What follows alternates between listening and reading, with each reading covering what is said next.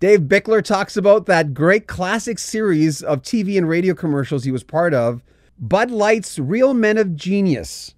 I'm John Beaudin from Rock History Music.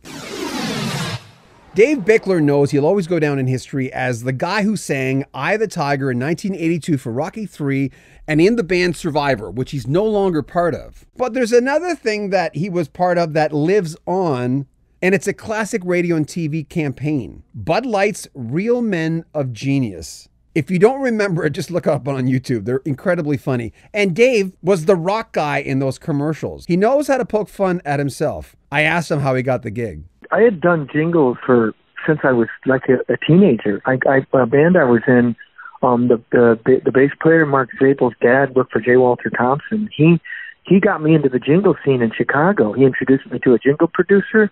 So I started doing commercials, which is great because they pay you on time, per contract, what's promised and all of that. So I was like, this kid, and I had, wow, a check coming in the mail for a commercial. And so I'd been doing it for a long time, so I knew a lot of people. And Sandy Toronto in Chicago, he played, by the way, Sandy's not, you don't know that name for a guitar player, but he plays with Miles Davis. He's a killer guitar player, but he had a commercial production house, and he called me and said, we got this weird thing, come down, and they asked for they're looking for an 80s rock singer, and come down and, check it out and do the demo. So we did 8 demos, which is unusual in and of itself.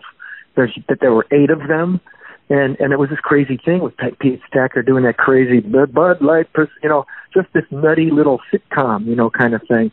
And it got to be, it went kind of viral. Well, it's nice the fact that it pokes fun on a lot of different levels. Yes, I do not take myself that seriously, and so I was able to have fun with that, and in the spirit that it was, and it was fun making them too because they were like. It was a free-for-all, because other commercials I'd done, there was a script, and it was ironclad from God, came down from the agency and from the sponsor.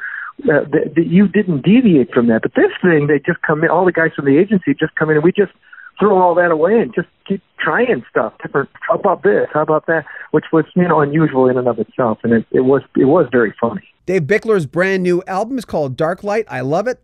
Highly recommended. Go to davebickler.com. We have one more in this series coming up next Tuesday. Make sure you comment on our video, subscribe to our channel, and share our videos. I'm John Beaudin from Rock History Music.